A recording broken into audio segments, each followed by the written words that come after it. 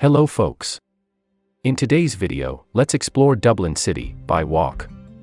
Our start point today is from the Dublin River all the way to the SPIRE, which would be our destination point. The weather is nice and sunny today. This is the Dublin River. Right on the opposite side is the St. Patrick's Roman Catholic Church, RINGSEND. The Dodder River in Dublin flows through the village of RINGSEND on the right, with the modern buildings of the Grand Canal docks.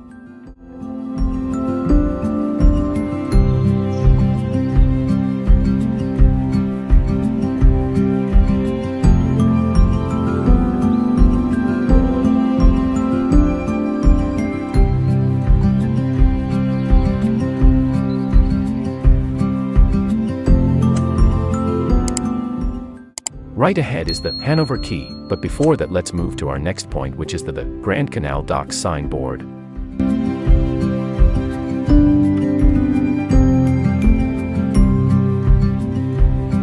This spot is quite popular amongst the tourists to spend some good time and click pictures.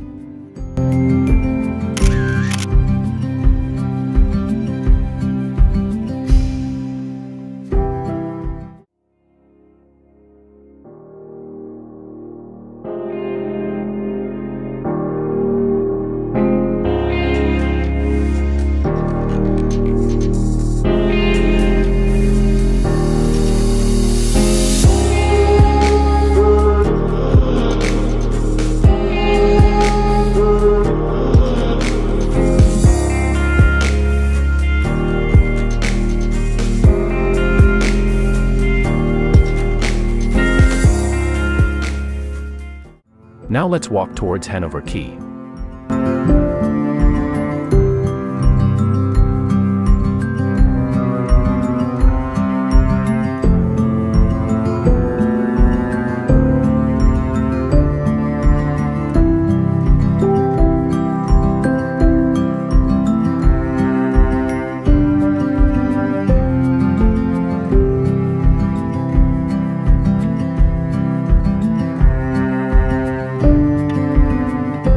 Hanover Quay is home to many software companies, residential apartments, and restaurants.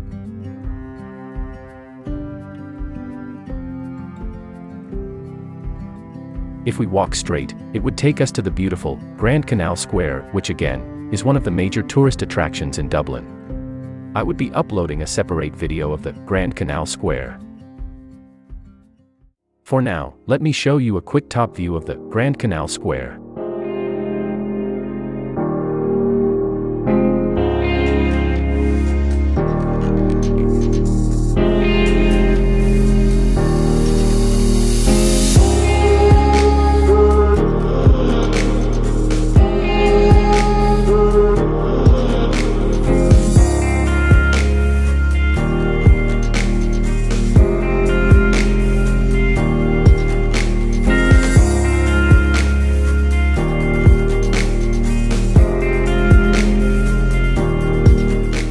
Now let's move on to our next point, which is the Samuel Beckett Bridge. Let's take a right from Hanover Quay along Benson Street.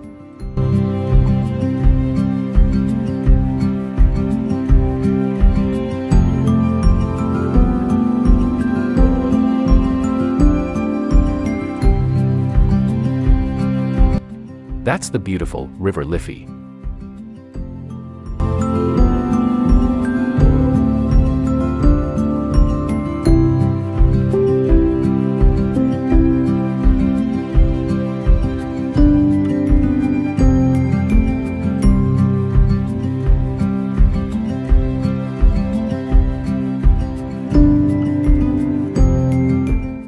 This beautiful red structure ahead is called the Diving Bell.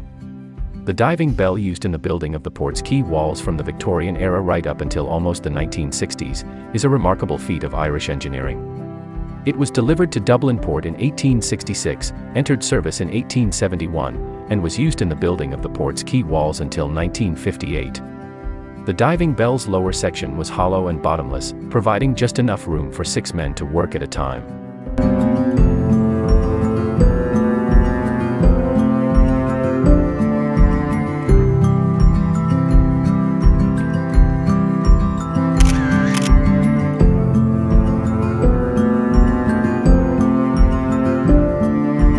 Next ahead is one of the most famous bridges in Dublin. The Samuel Beckett Bridge is a cable-stayed bridge in Dublin that joins Sir John Rogerson's Quay on the south side of the River Liffey to Guild Street and North Wall Quay in the Docklands area.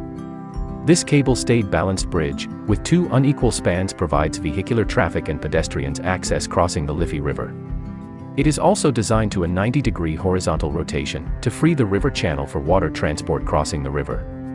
The bridge is 407 feet long and 89 feet wide with a single inclined curved pylon in the center, tipped at 151 feet above sea level.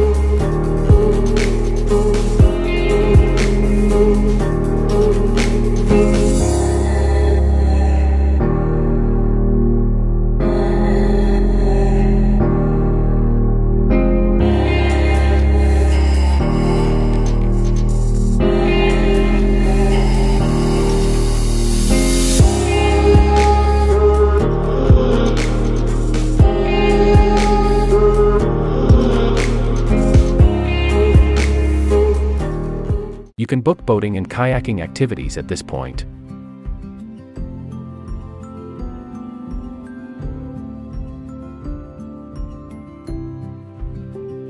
Next ahead is the Sean O'Casey Bridge.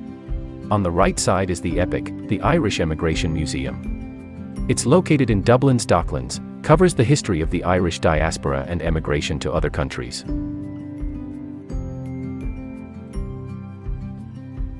The Sean O'Casey Bridge.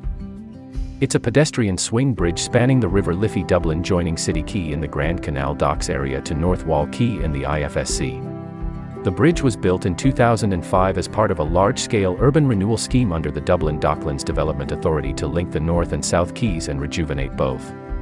The swing bridge spans approximately 100 meters and has two balanced cantilever arms that swing open to permit boats to pass upriver. Let me show you a 360 view from the bridge.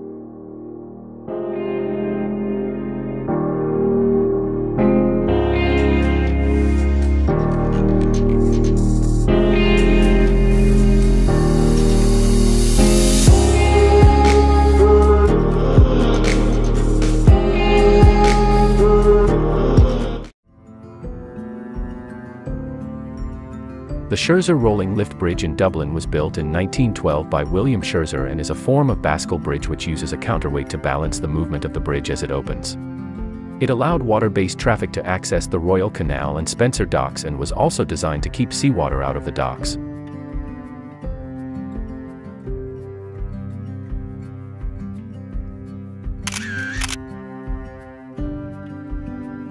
The Great Famine, Dublin.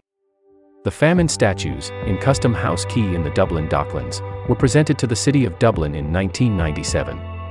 These statues commemorate the Great Famine of the mid-19th century. During the famine, approximately 1 million people died and 1 million more emigrated from Ireland, causing the island's population to fall by between 20% and 25%. No event in history has had a more profound effect on Ireland and the worldwide Irish community than that of the Great Irish Famine, 1845 to 1849. The cause of famine is blamed on a potato disease commonly known as potato blight. Although blight ravaged potato crops throughout Europe during the 1840s, the impact and human cost in Ireland, where 1/3 of the population was entirely dependent on the potato for food, was exacerbated by a host of political, social, and economic factors which remain the subject of historical debate. The statues were designed and crafted by Dublin sculptor Rowan Gillespie. Moving ahead, the next bridge is the Talbot Memorial Bridge. It's a road bridge spanning the River Liffey in Dublin, completed in 1978. It is 22 meters wide. The bridge links Memorial Road and Custom House on the north bank of the river to Moss Street and City Quay on the south bank. Memorial Road was named in commemoration of those members of the Dublin Brigade who died during the Irish War of Independence, notably those who died in a raid on the nearby Custom House. The Talbot reference in the bridge's name is in remembrance of Matt Talbot. Let me show you a 360 view from the bridge.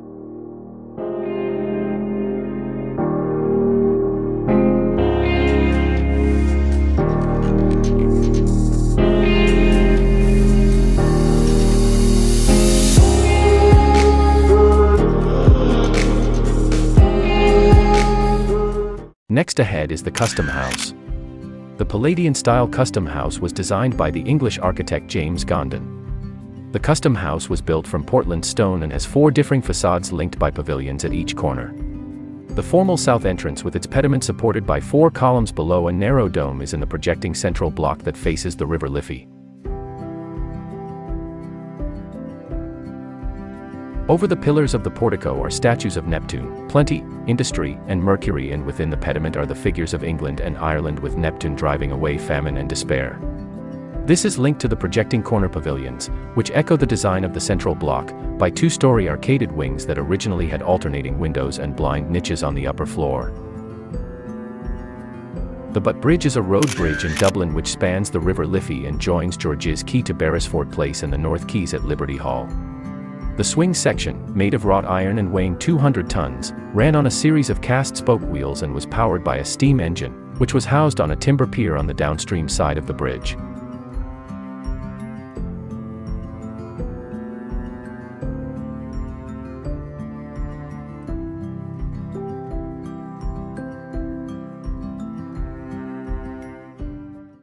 Let me show you a 360 view from the bridge.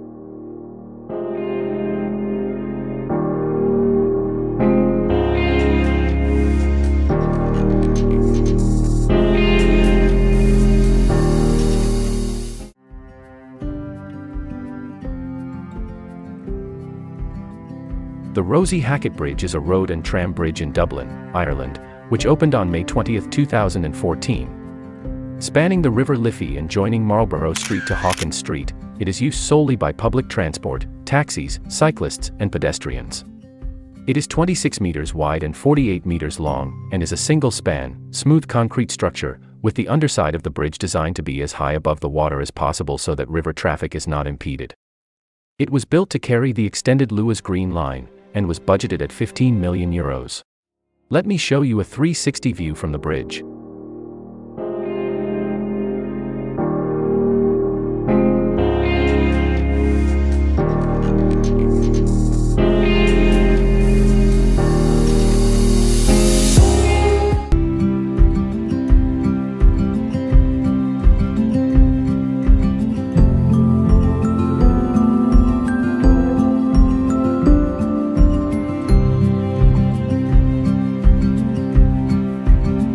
O'Connell Bridge is a road bridge spanning the River Liffey in Dublin, which joins O'Connell Street to D'Olier Street, Westmoreland Street, and the South Quays. It's a flat bridge, supported by 3 arches, or spans, that crosses the River Liffey in central Dublin. It is flanked by O'Connell Street on its north side, from which side the bridge is constantly watched over by the huge, iconic statue of Daniel O'Connell, and Westmoreland Street and D'Olier Street is on its southern side. It was built between 1791 and 1994 and named after the then Lord Lieutenant of Ireland, Frederick Howard.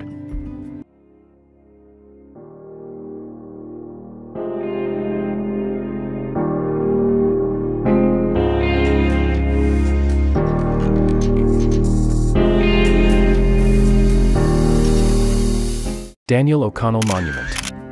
Known as the Liberator, Daniel O'Connell was born in Carhan, Cahersiveen in 1775. After securing the passage of the Catholic Emancipation Act in 1829, he was elected Lord Mayor of Dublin. There are numerous memorials to him around Dublin City. Known as the Liberator for successfully campaigning for the right of Irish Catholics to become members of Parliament, Daniel O'Connell is celebrated by the O'Connell Monument on the street which bears his name.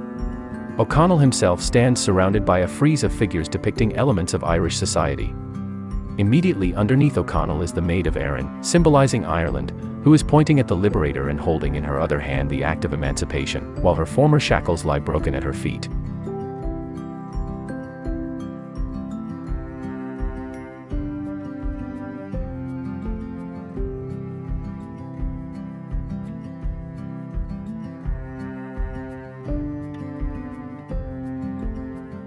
Now let's move to our last point, which is the Spire of Dublin. The Spire of Dublin, alternatively titled the Monument of Light, is a large, stainless steel, pin-like monument 120 meters, 390 feet, in height, 3 m in diameter at the base, located on O'Connell Street in Dublin. During daylight, the streetscape and its people are softly reflected in the stainless steel surface of the spire.